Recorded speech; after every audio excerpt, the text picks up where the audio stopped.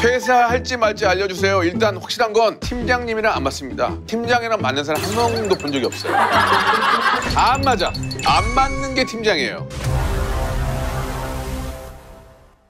신발 이쁘지? 비싸신 줄 알았어. 저거 명품이야. 이거 하나야. 아주 세일해서 하나 샀어. 왜 그래? 그거 지금 어렵게 살아서 하나 구했고. 저희가 무물보 컨텐츠를 진행해 볼 건데요. 무엇이든지 물어보세요. 맞아요. 줄임말이죠? 무물보. 사전에 저희 채널 커뮤니티를 통해서 선배님에 대해서 궁금한 질문들을 많이 받았어요. 아니 근데 할명수 한 지가 벌써 2년 6개월, 개비한 지가 31년인데 거의 다 아실 텐데. 그래도 궁금한 것들이 많나 봐요. 진짜 나는 양파 같아요. 까득까득 끝이 없어요. 양파요? 저는 31년 예능 외길 인생이고 사건, 사고, 전무, 거짓말을 하지 않습니다. 있는 그대로 말씀드리겠습니다. 시작해 보겠습니다. 가세요. 언제부터 잘생기셨나요? 예, 이거는 잘생겼다고 생각한 적은 없음. 네, 잘생기지 않았고요. 네네. 뭐야? 아니, 네가 정답을 다 알고 있는 거 아니야? 아니 선배님이 그렇게 말씀을 하시니까 아니, 저는 그쪽에서 이제... 다 알고 있다는 거 아니야 지금? 아니 몰랐어요. 자, 다음. 요새도 머리 부위별로 냄새가 다르신가요? 라고 하셨는데 아니요. 부위별로 맡을 머리카락이 별로 없어요. 올 세임 냄새입니다. 그래서 한 머리 두 냄새는 정준하가 재밌게 하려고 만든 얘기예요. 그렇지 않습니다. 검증 한번 해볼까요? 아이고.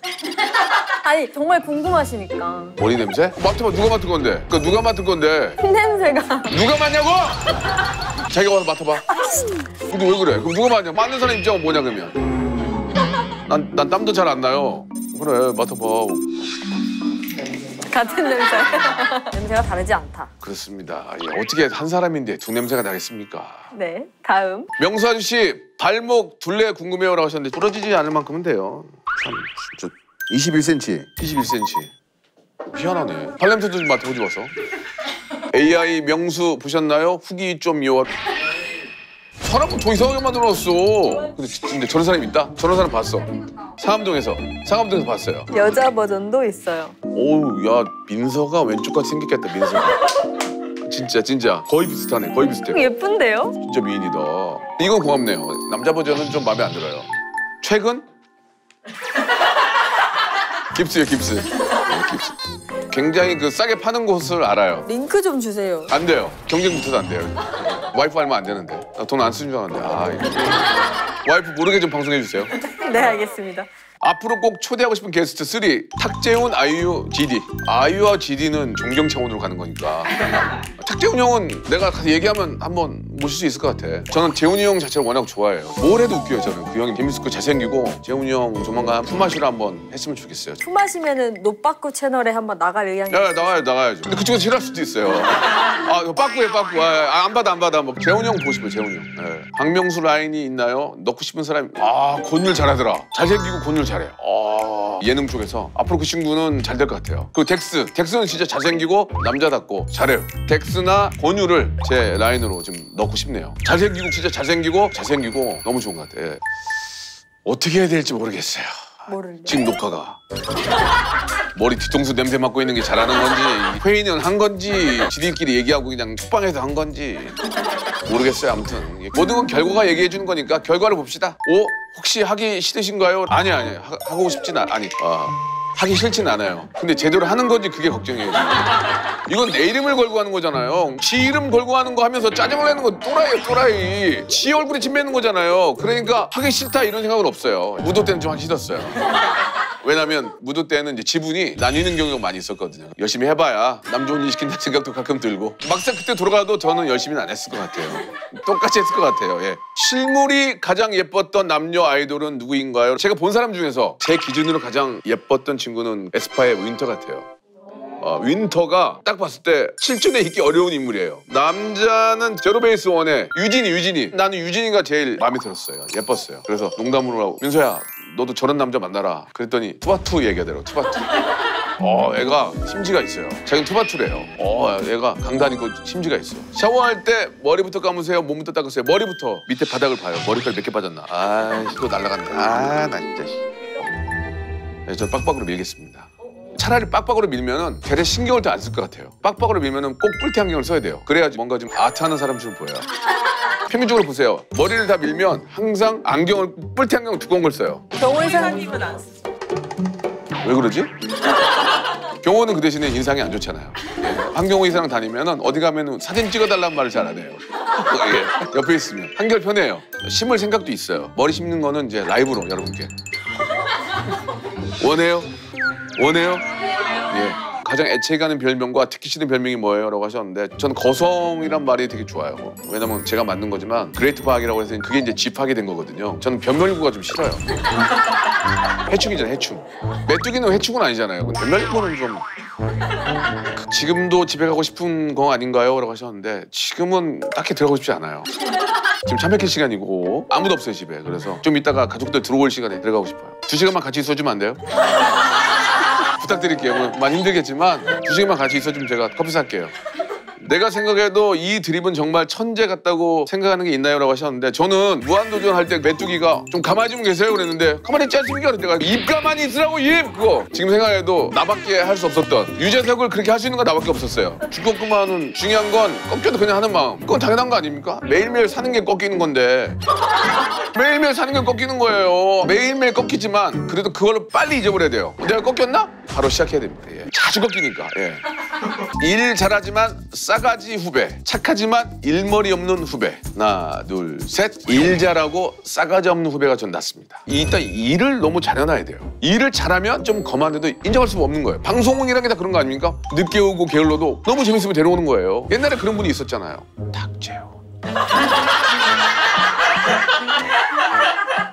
재훈이 욕할지도 모르는데 탁재훈. 이제는 1인자로 생각하시나요? 네, 생각합니다. 이쪽 분야에서는 저만의 또 색깔을 가지고 버티고 있기 때문에 다른 사람이 겹치지 않고 저는 이제 1인자로 생각합니다. 예, 자신 있습니다. 잠깐의 1인자보다는 영원한 2인자가 낫네. 뭘 낳긴 개뿔이나. 그냥 퇴근 후에 집에 딱 도착했을 때 루틴 궁금합니다. 오늘 들어가 봐야 알겠네요. 매주 바뀌어가지고 이때 들어가면은 카라가 굉장히 저를 반갑게 맞이해줘요. 아무도 안 내려오지 않아요. 저녁을 일주일에 한 2번 정도 같이 먹고요. 서로 바쁘니까. 가끔은 한 명이 늦게 오고 한 명이 다이어트를 하면 혼자 밥을 먹어요. 따신 밥을 혼자 먹을 때가 가장 슬퍼요. 하지만 항상 카라는 저를 반겨줘요. 아, 최근에 뜨거운 키스는 안 했어요. 마지막 키스도 지금 기억이 잘 안 나요. 한 4, 5년 됐나? 오, 그렇지. 니들도 다 그렇게 돼요. 17년 된 사람도 벌써 17년. 다 그렇게 된다. 지금 가장 먹고 싶은 거는 좀 당이 떨어지네, 당. 그게 맞아. 나이 먹으니까 당이 떨어져. 달달한 거 뭐 없어요? 좀 달달한 거. 이게 뭐야? 풀무원에서 만든 대만식 두유 푸딩입니다. 대만식 두유로 만든 푸딩. 두유 다 좋아하는데. 앞에 다뤘지? 광고한다고. 그럼요. 여기 달려있어요. 그래. 예쁘다. 이거. 나 진짜 솔직히 얘기한다.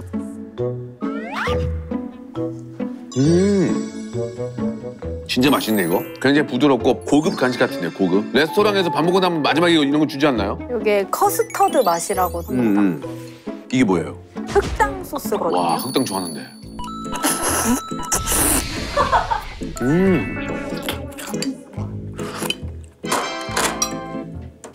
이거 괜찮네.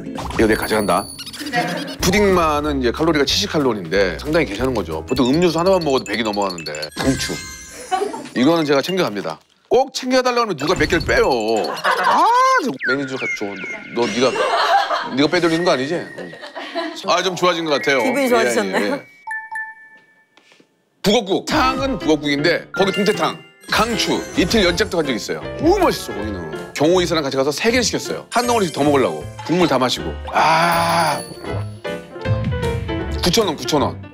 나 내일 또 가야 되겠다 거기. 제가 제일 좋아하는 과일은 딸기. 과자? 피낭시에. 먹태깡 먹어보고 싶어. 먹태깡. 궁금하니까. 먹어볼 수가 없대요. 나중에 구해올게요. 네가 뭐니 밑에 구해와. 이거 1시간짜리인데.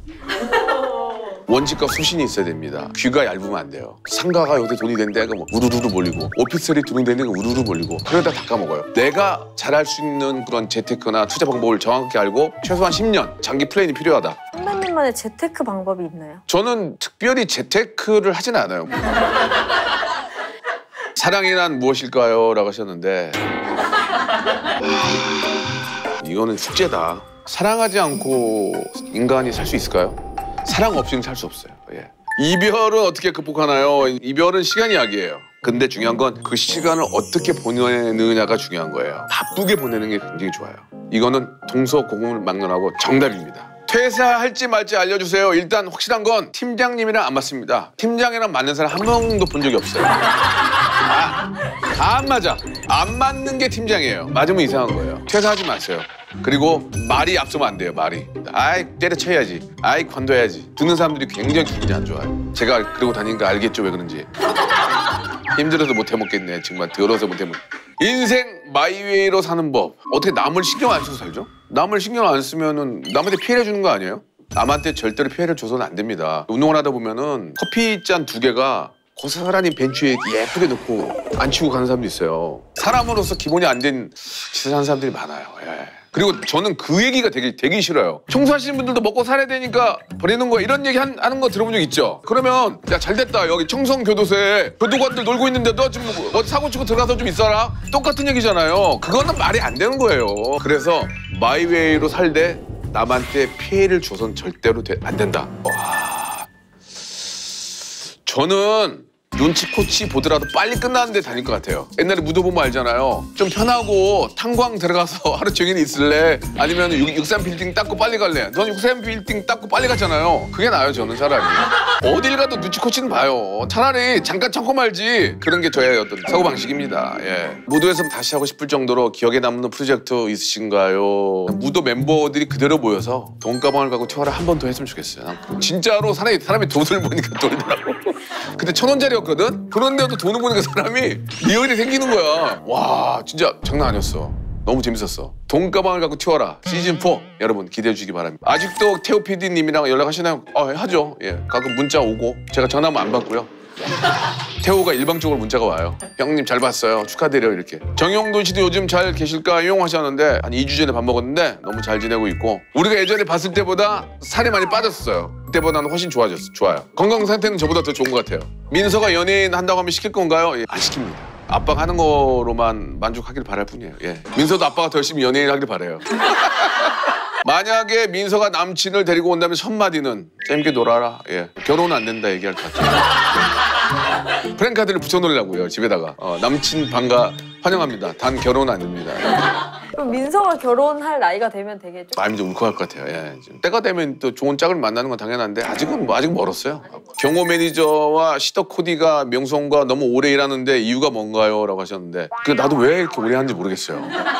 시더기도 한 지금 18년? 시더 코디는 난리나게 재밌대요. 저만 가면 말을 안 해요. 코디들 사이에서 코미디언이래요. 굉장히 재밌대요. 근데 저만 있을 때 말 한마디도 안 해요. 오늘도 인사도 안 했어요. 오늘도. 경호 매니저는 저랑은 진짜 뭐 제 친동생이나 다름없죠. 앞으로 매니저를 형 이유는 안 할 거라고 할 정도니까. 그리고 저도 두 친구는 뭐 그냥 가족처럼 생각하고 더 잘하는 친구도 본 적 없고 오래 해주는 것 자체가 너무 고맙죠. 푸바오 동생이 생기신 거 아시죠? 동생을 이름 지라고요? 글쎄요. 이거는 좀 돈을 주고 맡겨야 될 것 같은데요. 예. 가나바오 이런 거 하면 안 돼요? 가나바오? 가나바오, 다라바오. 예. 가나, 다라마처럼 가나바오, 다라바오. 예, 이렇게. 우리나라 정세에 맞고 아니면 백두바오, 한라바오도 되고요. 아니면 뭐 이모바오, 고모바오. 지금부터 10분간 낮잠 주무셔 주세요. 낮이 아닌데요? 지금 저녁인데요. 못 자겠습니다. 다음 명수님 저 이번 주에 생일이에요. 생일 축하 노래 불러주세요. 어떻게 하면 명수님처럼 노래를 잘 부를 수 있을까요? 저처럼 잘 부르면 두성을 쓰시면 돼요. 예! 생일 축하합니다. 생일 축하합니다. 됐죠?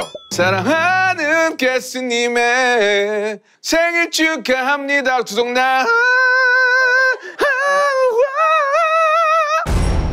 정신이 바짝 들 거예요. 여기 산소가 좀 부족한 것 같아. 좀 어지러운데. 강철의 연금술사의 박명수님 닮은 캐릭터가 있어서 SNS에서 난리가 났는데 분장하실 생각 있으신가요? 라고 해서 한번 볼까요? 야, 이게 뭐 닮은 거야? 이게 어디 아니 이게? 저랑 안 닮았어요. 비슷한 것 같은데. 아무튼 감사합니다. 그냥 카리스마 있네요. 예, 마음에 들어요. 명수 형, 할명수 영상 조회수 잘 나오면 성과금 있나요? 예, 없습니다. 성과금 없고요. 잦은 회식으로 위를 달래줍니다. 통장을 달래주지 못해요. 예. 저는 솔직히 더 잘 될 줄 알았어요. 제 생각은 지금 200만 정도 갔어야 돼요. 네, 제작진이 좀 부담하는 노력이 좀 있어야 되지 않을까. 다들 얼굴빛이 좋아요. 더 열심히 해야 될 것 같습니다.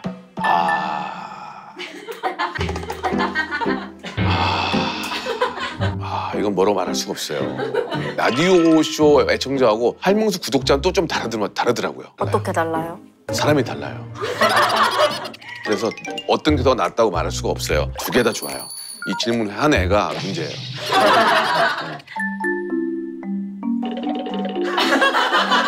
이것도 선택하실 수 없으신가요? 100억이요. 지금 제작진에게 얼마나 만족하시나요? 저는 뭐 만족합니다. 뭐 굉장히 만족하고 있는데 뭔가 조금 더 새로운 그런 좀 아이템 좀 생각했으면 좋겠어요. 예, 사비로 양평 쪽에 개성리라도 좀 다녀오세요. 왜요? 가서 회의 좀 하세요. 여기서. 오랜만에 콘특집 한번 해보고 싶어요. 콘특집. 탱크 부대, K2 전체 부대 한번 해보고 싶어요. 아 진짜 저는 밀리터리 진짜 한번 해보고 싶어요. 네, 예. 적어놨어요. 보고 싶어요. 진짜 방산. 탱크, 네, K방산. K방산, K방산 한번 제 꿈이에요. 제 꿈 그냥 보고 싶어요. 명수꿈. 명수에게 깨스란 부모, 형제 같이 소중한 분이에요. 백일장 같은 거 할 때 오시는 거 보면 참 내 몸을 어떻게 해야 될지 모르겠어요. 왜 날 좋아하는지도 모르겠고 여기까지 힘들게 오잖아요. 얼마나 고맙냐고요. 그거는. 돈 걷자고 하는 거 할 때 내가 웃겨가지고 더 큰 장소에서 하려면 여러분들 17번 도와주셔야 되니까 뒤에서 어떤 분이 돈 거둡시다 그랬는데 아니야 그 얼마나 말이라도 고맙냐. 그렇게 좋아해 주신 여러분이 계시니까 너무 감사하지. 200만 대 좀 크게 합시다. 바다왕자 2 만들어가지고 ENG, 삼행시 이제 갔어요. 무조건 다 해주니까 내가